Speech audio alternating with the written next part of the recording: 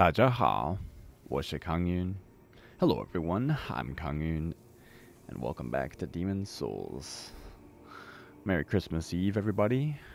If you're watching this it's probably after the fact. It'll be Christmas proper soon.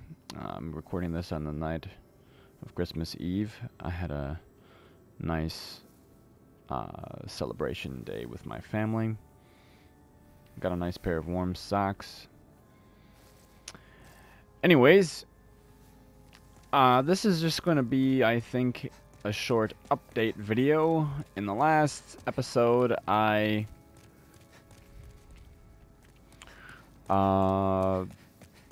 last update videos were probably some co-op sessions where I was getting the Valley of Defilement to pure black, which it now is. And I did go through and kill all the crystal lizards. I was pretty successful. I think I only missed one spawn on the 5-1 lizard. I did upgrade my endurance to 30. I leveled up 5 times, so I'm now level 85. With all the faint stone I got, I was able to get my iron knuckles to +5, my blessed iron knuckles. And I also was able to get a great axe to blessed +4, and we're not too far off from having enough chunks. And well, actually, you need 2 pures to get the great axe to +5, and I was just running to the filthy woman in 5-2, and I killed a shaman depraved one on the way, and it just happened to drop a pure faint stone. But the reason why I went to the filthy woman was I wanted to buy another war pick, because I have one that's +10, just a standard +10 war pick. But I wanted to make some status ailment weapons, so I made a mercury war pick +4. I need a few more chunks, and I think some shard. No, I think I should have enough shards. I just need a few more chunks to get this to +5. And then I also made a tearing war scythe +5 for bleed. I don't know, I just wanted to have more versatile array of weapons and be able to inflict status ailments. Not necessarily, these obviously are not going to be damage, big damage weapons. When you make a weapon tearing, you see the scaling goes to S. It all goes to Dex basically, and it adds a lot of bleed. And the war pick, the base war pick, not war pick, war scythe has 180 bleed and D scaling and Dex. It's a Dex based polearm, whereas the halberd and Mirdenhammer are more strength based. And it does slashing damage, which I don't have a lot of weapons that deal slashing damage. In fact, I don't think any weapon I use deals slashing. Yeah, this just deals regular damage. This does piercing. This is blunt, and this is blunt. The axe is regular. So I wanted a slashing weapon and a bleed weapon. I also, like I said, made the mercury war pick. The next blessed weapon I'm probably going to make after the axe is going to be the Morning Star. And I would also like to do a short sword and another iron knuckle. So yeah, that was more or less what I did. I do have 3 colorless demon souls, so I could get another Hand of God to +3, but I'm not going to worry about that right now.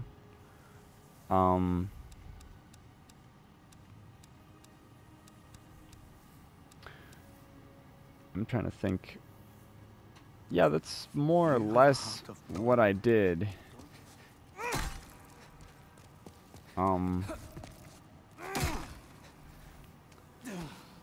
I was debating on whether or not I want to go take on 1-4 and beat King Allant, or if, well, a friend of mine that I've been referring to throughout this playthrough has been wanting to do some PvP with me, and he also wants to respec, so I was going to help him do that by soul sucking him using the there's a spell in this game called Soul Suck, which if you use it on a standard enemy in the game, it's just a one-shot kill. It doesn't do anything to bosses. But if you use it on a player, it doesn't do any damage, but it de-levels them one level.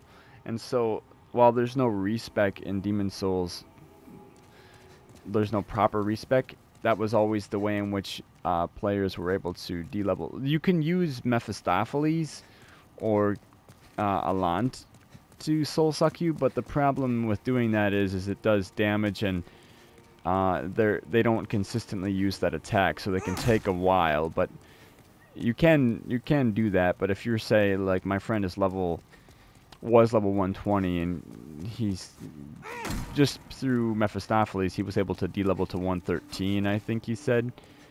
But if you want to really respec your character, it will take a long time doing that. So basically what you end up doing is meeting up with a player, or what I would do, or what I would help a friend do. I think I remember doing this for my first ever build that I made. I respec'd it because it was like a hyper mage, and I wanted to like give myself some health, because I didn't level up my health at all, and when I wanted to do PvP, I found myself like just getting killed in one hit every time. Yeah, but you can't de-level your vitality, so you are basically stuck with the amount of vitality you have, but all your other stats will go down, and it will go down with one level for every time you are hit with the Soul Suck spell.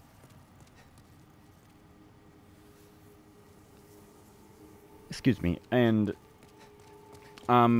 he offered in trade some Faint Stone that I need, chunks, shards, and pures, I'm assuming, because he originally was using them for a faith build, but he said he wants to respec and make a dex build now. So in trade, I would do that. But I also wanted to do some PvP, and you can also de-level if you put down your red sign, and you get summoned into a player's world as a Black Phantom. If you die in a fight with the host, or just die, you will lose a level. So that's a way to gradually do it as well. If you just like maybe intentionally throw fights, or just over time from losing, and you don't re-level up. So yeah, I'm debating on whether or not I want to do that.